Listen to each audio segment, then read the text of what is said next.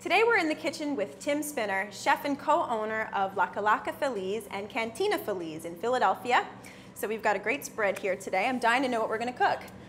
Today we're going to cook octopus skewers, also known as pulpo alhombres. Pulpo alhombres. Yes, so we have a nice 8-pound octopus over here, Spanish octopus, because the Spanish octopus are the best. We have some boiling water. We're going to season it with salt, a little bit of red wine vinegar, Nice.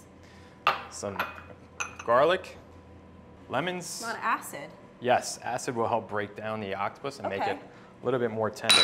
And some pickling spice. What's the point of that? You're going to pickle the octopus? It gives it like a nice flavor. You know, the pickling spice has bay leaf, allspice, clove, black pepper. Very fragrant. Yes, it is. A little bit of chili in there. Okay. And you'll pick that up on the octopus after it's poached. Great. Now you have that sitting in water, or is it just it's just defrosted. It's just, a little, gooey looking, but, gooey and slimy. Fresh. It's fresh. Very, exactly. So we're going to just invert the octopus. Okay. Over here. What's the point of doing that? It's just when it cooks, it kind of cooks it evenly. Okay. It's just a method I picked up, and I've always had success with the octopus.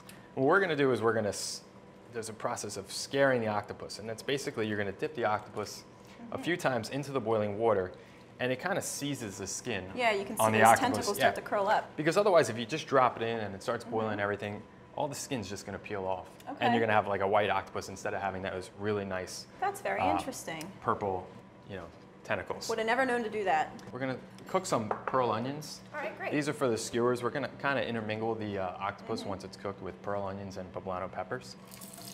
We're just going to lightly caramelize these. Okay, so you want to get some nice and color tender. on. Yep. Now, while you got some oil splattering over there, I better put my apron on. Don't want to ruin this beautiful dress that I got over at Nitwit, the Nitwit stores. All right, we're going to make our potato puree for the octopus. All right.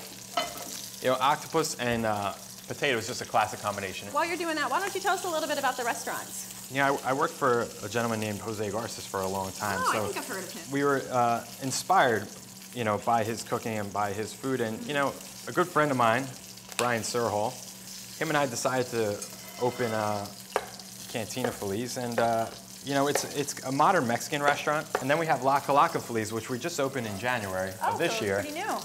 And that is a kind of more of a little bit edgier than our sister What does Cantina. La Calaca Feliz mean? La Calaca means skeleton.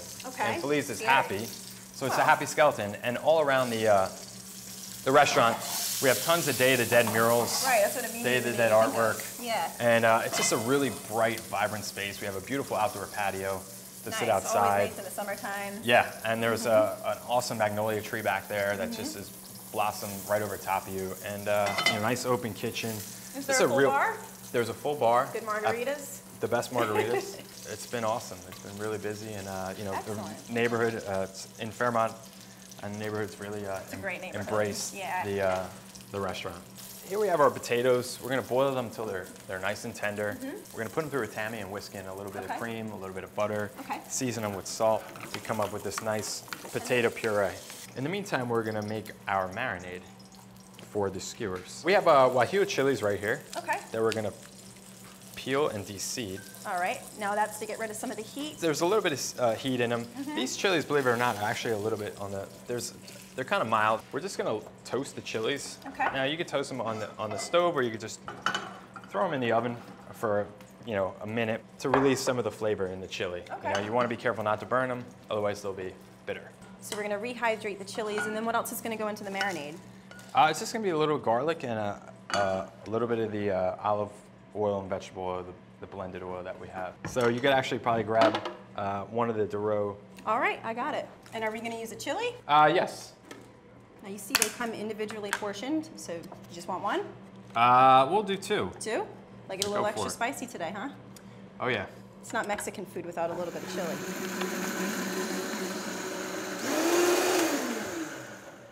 We'll strain it out, and this is exactly what we come up with over here once it's strained. Is that nice? Wow, look at that. Beautiful color. Yep. So this is a poblano chili, and we're gonna make just some nice little diced cubes. So this is the already cooked octopus. Yes. We're gonna cut it basically on a nice little bias over here. We'll start with one skewer or one piece of octopus. And then we'll go into one of these caramelized pearl onions. Okay. Now, could you eat the octopus like this as is? Is it Absolutely. cooked enough? Yeah, okay. no, it's great too. If you just marinate in a little lime juice, a little bit of olive oil, okay. You know, some herbs, cilantro. So when we cook it later, it's really just to get a char on it? Nice char, yeah. So this is served as an appetizer? Yeah, it's an appetizer at the restaurant. Great. Yep.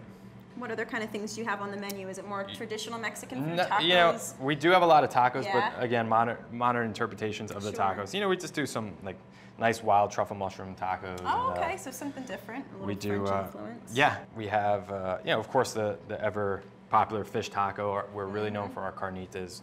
Love carnitas. We have the best carnitas tacos, and then, you know, we do like gourmet nachos and a lot of different entrees. Now, how long do they have to marinate for? Is this No, a this quick is just marinade? a quick marinade. Okay. That's it. Good color on And there. it's just a looks quick, great. yeah, it's just a quick sear on each side, you know, just a little bit of caramelization. Now, what was that you threw That on? was just a that little bit cilantro of or parsley? no, just a little bit of parsley. Nice presentation. And what's Thank you. this on the top? Just a little arugula, A little micro Yep. arugula? Yum. Looks There you have great. it. Tim, this looks so delicious, but before we taste, I want to pour us a little bit of wine. We've got a nice light rosé here, so Awesome. it should go nicely with the octopus. Excellent. Wow. The octopus is so tender. And the potato puree underneath is really nice too. The marinade, it's not too spicy. It's not really spicy at all, actually. No, it's just subtle. You want the octopus again to shine. You just taste the flavor of the chili. Yep.